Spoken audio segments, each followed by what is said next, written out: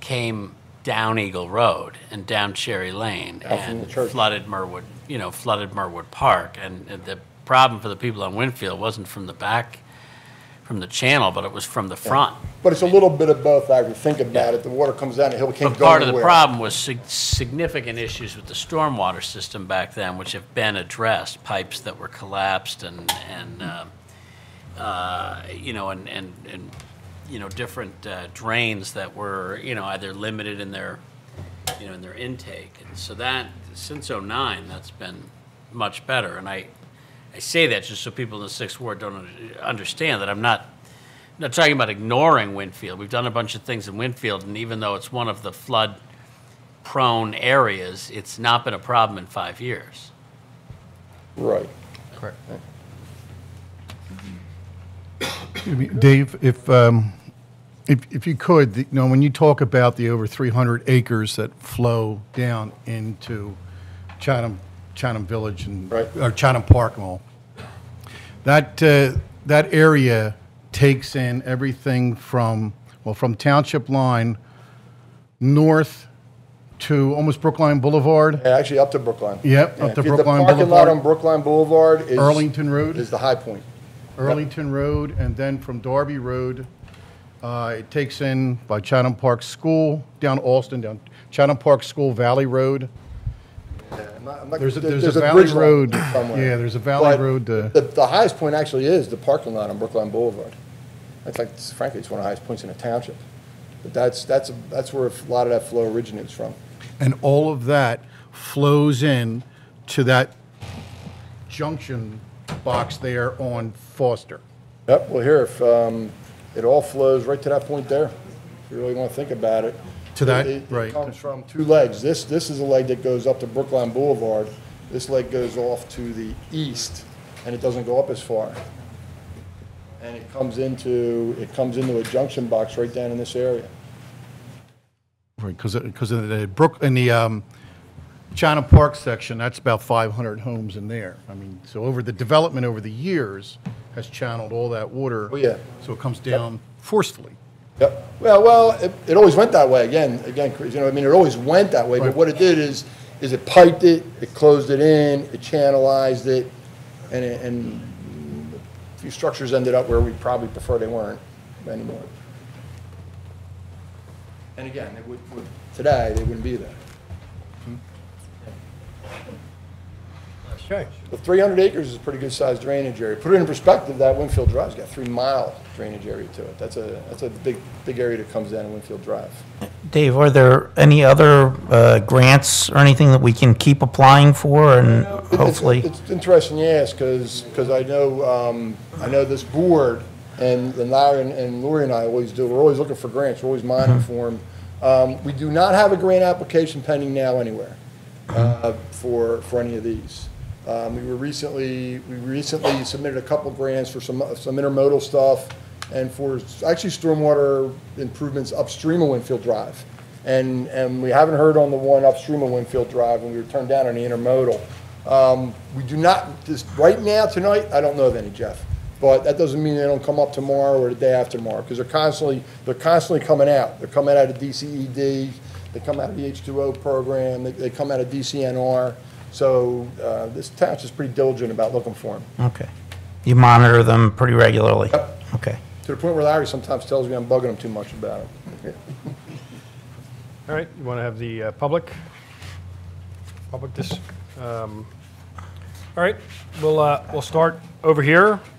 Yes. Two commissioners that want to talk first. What's that?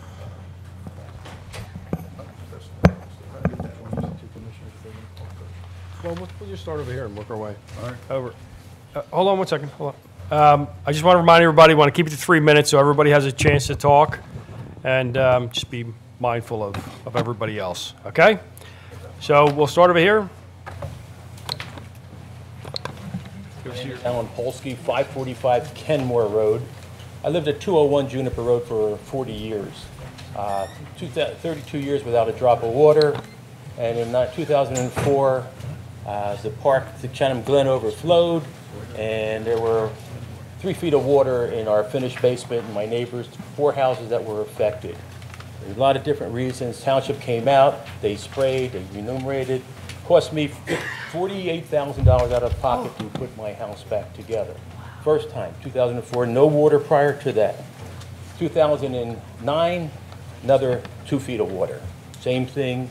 I came before the board, I talked to the board said they would try and help. They sent people out. Commissioner at that time was Richardson, came out, helped us clean up the drain and clear it. Drains got clogged, water came in, came through the door, you couldn't stop it. You don't know what it's like to live in the house where every time it rains, your wife is wide awake at 2 o'clock in the morning saying, go check the park, go check the park. You know, it just got out of hand. And then finally, the last straw was in 2011. Same thing happened again. Water came pouring in, and I guess that was the time I came closest to having a nervous breakdown. I really mean, I lost it. I didn't know what to do. And I'm the kind of guy that's the ultimate optimist. And I couldn't sell the house because I couldn't tell anybody to move into a house that got flooded like that. It was just no way to live. I didn't expect to live that way in Haverford Township. I love the township. I wouldn't move out of this township. It's a fantastic township, but our neighbors, myself included at that time, we felt deserted. The last time it happened, we called the township. Township said, sorry, there's nothing we can do for you. Okay, so then I was in business. I had a business loan. I had the house. I said, I got to make lemonade out of lemons because this is killing me. I can't live this way. And I can't live with my wife this way. And the commissioner saw how she was. I went and filed for bankruptcy. I took a bankruptcy loss. The house went up for a sheriff's sale. I got out of the house. I basically walked away. And the people that know me, know my wife, we had a fantastic, beautiful home on Juniper Road. And it came away 40 years, nothing. But I'm happy. I don't have to live that way. I feel bad for my neighbors because every time it rains, I know what they're going through. Thank you. Commissioner, would you like to speak? Former commissioner. You're still a commissioner. Oh, really? You were elected, Forever? you're always a Last commissioner. term. Who do you have to sleep with to get out of that? Tom Broido, 207 Pine Ridge Road. And I was commissioner in the 8th Ward from 2005 to 2009. And dealt with the second major flood in 2009. I was aware of the 2004 flood. There have been a number of stories and theories as to why this started happening. The one that seems the most plausible to me is that the pipe that goes down from Chatham Glen into the major pipe on the other side of Township Line Road is, probably not large enough, but the pipe on the other side of Township Line Road, which is in Upper Darby Township, as I understand it, is definitely not large enough to receive what's coming out of Chatham Glen. And in 2009, what happened is the water coming from Chatham Glen hit a wall when it tried to enter the main storm sewer and backed up. And it backed up at such a force that not only did it come out of the drain at the foot of Chatham Glen, but it also blew the cap off of the sewer at the top of Chatham Glen. Now think about that. It went uphill with enough force to knock that sewer cap into the air and dislodge it. That's called a back charge, I think, or a surcharge, or back charge? Back charge. And surcharge. Yeah, I thought it was surcharge. Amy does back charge. Right. And cause the water to go over land. When the water goes over land, there are approximately 7 or 8 houses that are in grave danger. The 4 on Juniper, the 2 of the houses on Spring, 1 across the street in Spring, and 1 at the end of Foster that, by the way, was purchased by the township at one point because it constantly got flooded out and then resold to a developer who built a house and the house was sold. That should never have happened. My point is that, yes, obviously weather has changed. I think whenever, Dave, with all due respect, whenever you use the term 100-year flood or 100-year storm, I think these people wouldn't mind that term if this had happened once in 100 years. But it's happened 5 separate times since 1999, I think. And the burden on some of these people, to a great extent, and all of these people to some extent, is unacceptable. And I think that it's a shame that the government, the federal government, hasn't seen fit to provide funds for the remediation of this problem.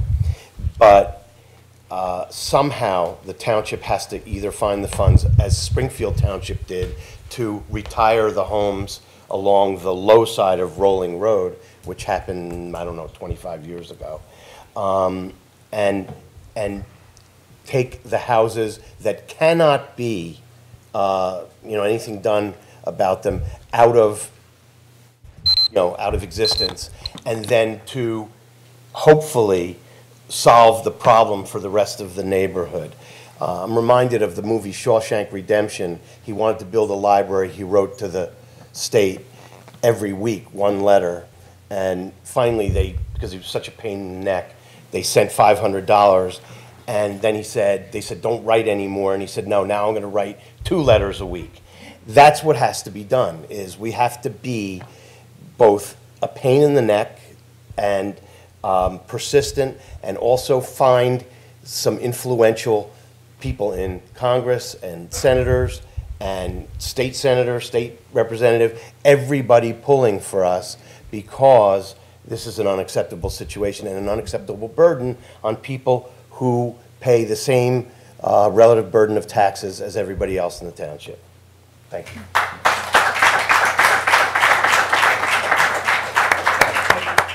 Thank you, Commissioner. Dr. Levin? Dave, can you put up that second slide that you had, please? The one that shows the Woodmere Way, I'm sorry, we've shut it Woodmere down. Way collector that you're putting through. I would have to go through the whole setup again. Let me see if I can get it on. I have to move that, then we'll have to get it up here.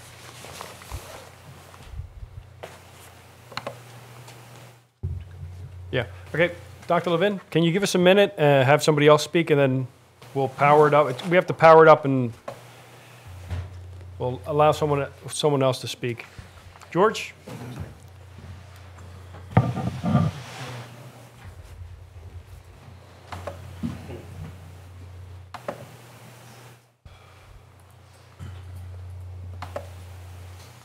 Good deal.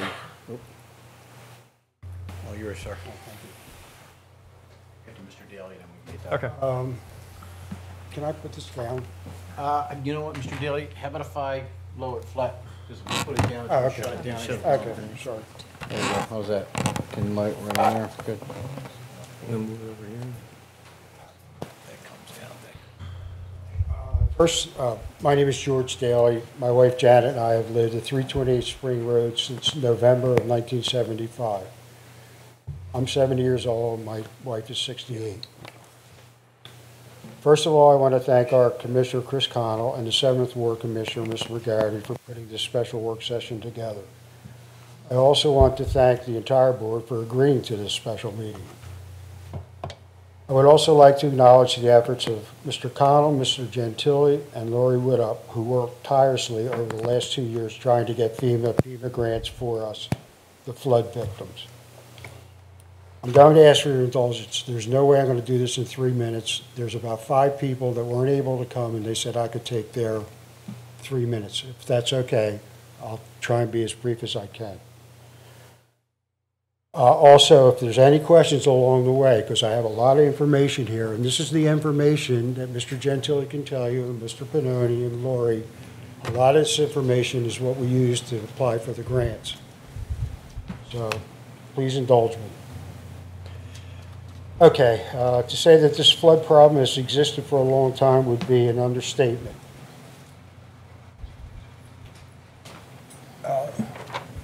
Mr. D'Amelio, if you don't mind, I'm going to pass these down. If you could just collect them at the end. I'll hand them down here. This is across the street from where I live, and this is in the Evening Bolt in 1969. Pipe that we were all talking about, unfortunately, they put it into a cast iron pipe, and in 1969 there was a storm, and where they joined the two, it blew out, and I actually have the bulletin newspaper that explains the whole thing about it, if you'd like to see that. This is a copy of that. In here is the paper. It's all fragile and stuff because it is the original from '69. Okay. Which project are you talking about? Down at Spring Road, Chatham Glen, they're calling it. If I may, I would like to read a letter to the township, to the then township manager, Tom Banner, in 1993.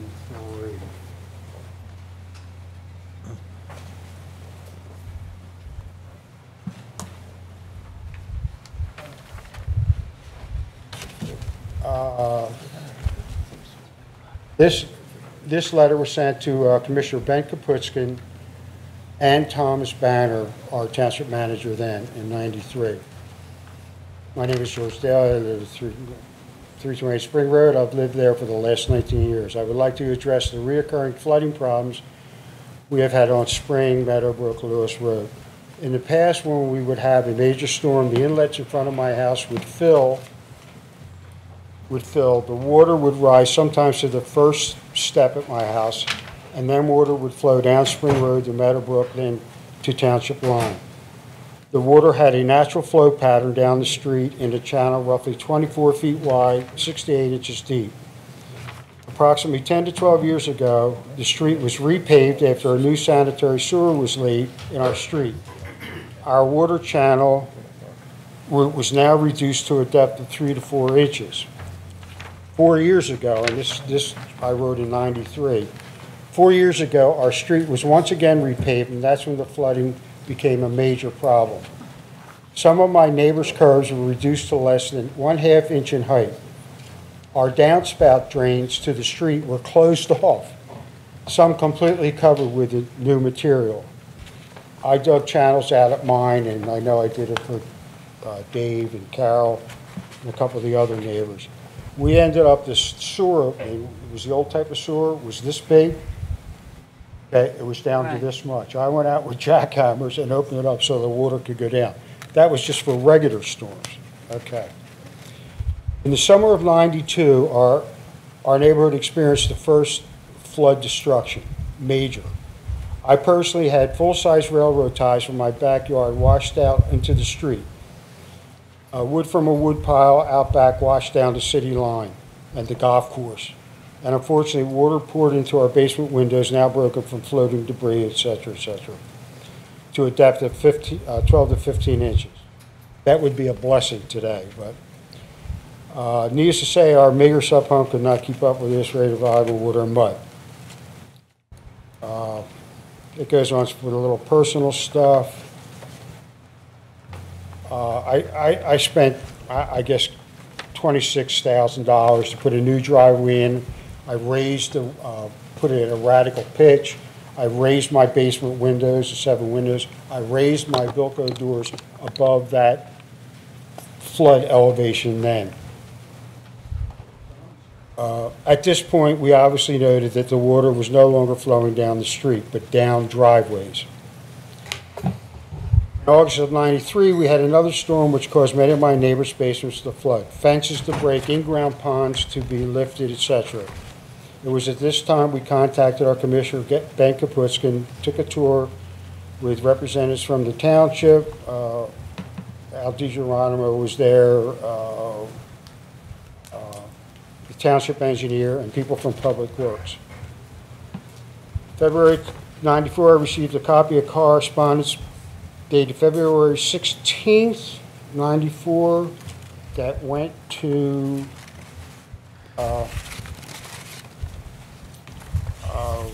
the township. Okay. I'm going to pass this down. There's really no reason to read that. I guess I already talked about it. I think this is important, though. This is the letter that came from the then township engineer, and it discussed the whole problem of different areas. I'm going to talk specifically of our area down there on Spring Road. To Thomas Banner, Township Manager, from John Gillespie, Public Engineer, Township Engineer. RE Stormwater Flooding, Haverford Township. On August 20th, 93, strong thunderstorm dropped 2 to 3 inches of rain in the township. Because of very high intensity of the rain, it caused flooding problems in low-lying areas. In response to your request, we have investigated complaints registered by various residents to find the causes of flooding. And then it lists, Spring Road and then different areas. The following is a summary of our findings. Spring Road, Lewis, Foster, Juniper. We spoke with Mr. George Daly, who lives on Spring Road. He indicated stormwater flowed off Lewis Road at a high velocity through his backyard, crossed Spring Road, bypassing 2 inlets there, then flowed between houses. There's actually 4 openings. It goes down across the street from me, along Meadowbrook and Spring Road, to a depth of 1 foot or more. And this is like raging water. Homeowners say that the area floods frequently, but when the township overlaid Spring Road several years ago, it changed the overland flow patterns. Before flooding would be relieved, when the water bypassed the inlet, went down the street to Meadowbrook, then down the township line. This is the township engineer. Because the paving raised the grade of Meadowbrook and Spring, the relief route for overland water is now down the driveways and between the houses. The problem is threefold. 1, changed drainage patterns, insufficient inlet capacity, and the speed of flow coming down Lewis Road.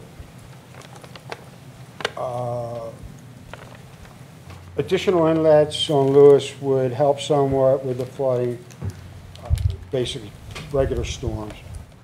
And then that's that one.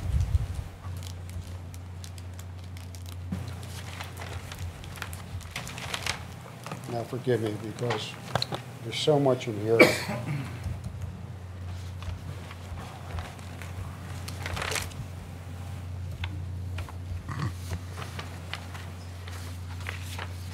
George. We're working on 10 minutes already, so I know. Okay, well, if you want to just I'll give us I'll just skip. I want to talk about my individual problem and this problem, because there was so much research, there was so much work, effort put into this. I have letters here that went to Mike English, the township manager, in '94. I actually did a drainage history. I actually did with the old maps from where it used to be called Indian Spring, which all this water goes down my driveway. That's the old creek.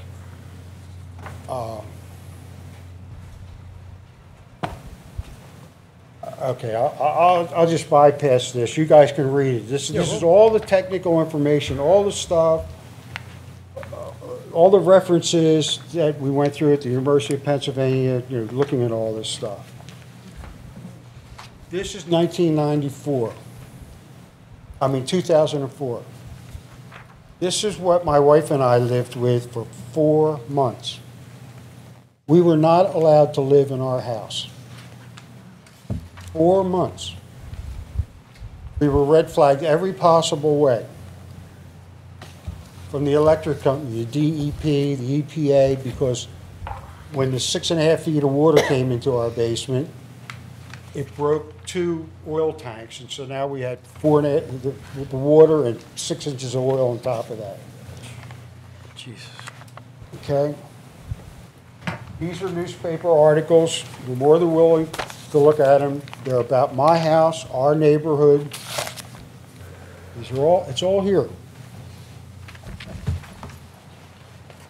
Thank you, George. Thank you for Okay, all well, this. hold on one more second. No, go ahead. I'm just saying thank you for all this information. Oh, yeah, well, you're quite welcome. I'm Got glad you're a taking- lot of good stuff here. I have maps here from 93, the floodplain that I got from the government. In 2004, dealing with FEMA, they gave us the floodplain, and there are a couple streets beyond Brookline Boulevard that go into that drainage. Okay, forgetting all the personal loss, our house was for sale in 2004. We just signed papers for the house, then we had this flood. The realtor moved in, came to our house and said, you have to knock $60,000 off the price of your house because of what you've lost, in the basement and so forth and so on. Okay. My insurance man was nice enough to do this for me. This is flood claim deductibles, just the deductibles. Okay? I learned a long time ago in the insurance business, the cheapest thing about automobile insurance is the deductible. So I went down to a $100 deductible. Since 2004, my wife and I have paid $900 in vehicle deductibles. We've lost 3 automobiles. It's so ridiculous. Right now, we are in a vehicle that replaced the vehicle to a flood that had replaced a vehicle before that. Aside from that, with 3 times with the flood insurance, be it federal and or private because of the sump pump endorsement rider, we have paid $500 3 times on those deductibles. Forget about all the personal stuff, the shop, all the stuff downstairs, the albums and all that. That is just those costs. There's just too much here for me. I'm starting to get worse. I do want to let the commissioners know, and certainly the people. I was so disgusted, I guess it was the 5th time this year alone. It was on a Saturday morning. Once again, we didn't go down the shore or wherever we were invited, christening, whatever it was, because they said we're going to have a lot amount of rain. In most neighborhoods, when it rains, people go inside. In our neighborhood, people go outside because we have to move our vehicles to higher ground. The stream flows right through my house, my driveway, right through Mr. Dupuis' house. Poor Mr. Bossert, he's at the crux of all this stuff meets. He was out of his house for 2 months. He lived with Leah for 2 months. All right. I mean, it's just, All right, we're at 15 minutes, okay? Okay. So, thank you very much. All right, well, If you want to thank give us you. any of that, that'd be great. okay. Oh, I do have to say one thing. We have a copy of all that, I right? I did this a couple weeks ago. I made a phone call to Washington, and I called Meehan's office in Washington because I had dealt with the local office 2 years ago, and somehow they lost all this stuff. And out of that phone call to Washington, Springfield people, Maureen called, and she said, Mr. Daly, we'll certainly set up an appointment with you. And I asked Chris Connell, our commissioner, if he would go, and he said, certainly. And then Lori came too. And out of that one phone call, we're talking about other grants and so forth, they have assured us that they would try, couldn't guarantee anything, but they would try different avenues through the federal government, beat down on the state government to try and get us some grants that the taxpayers won't have to pay for all these improvements. Any of the stuff you want to read, we have DVDs of the floods, photographs, DVDs, it's all here. Okay. Okay, thank you. All right.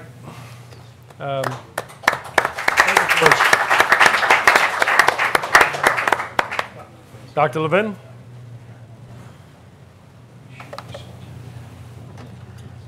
Abe, do you have a pointer?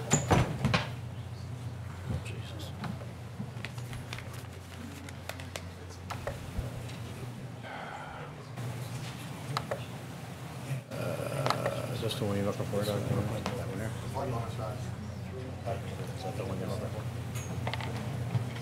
Yeah. Mike Levin, 414 Mill Road. Mike Levin, 414 Mill Road. I have left you a note. I just want to read that briefly. I'm not going to go into all the details, but I'll go into some of them with you at this point. I have read Dave Canoni's report of April 7th. I have not seen the most recent one, if there is one. That report was prepared, the first report was prepared 7 months after the fact. There are no quantitative data in that. Anyone who knows me knows that I deal with data rather than simply saying, well, we had a flood. The report should have been prepared the day after the event. It should have included all of the people who were affected, so it's impossible to accurately determine the effects of flooding after 7 months.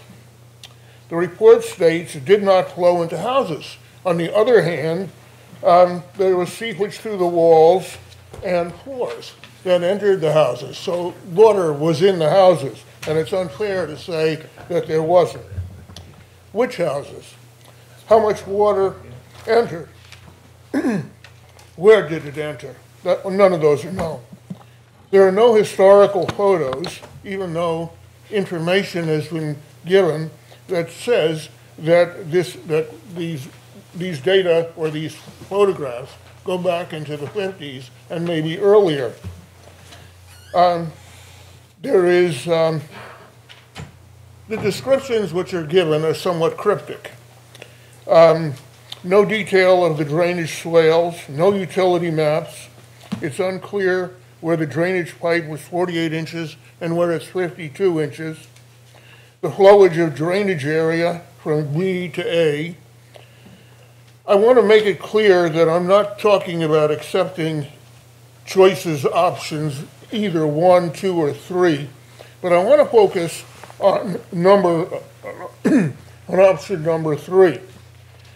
The overland relief is effectively, I'm sorry, let me just point out something to you on the chart that is my concern, because my bottom line is going to be that I don't want any changes that are going to bring more water into our property.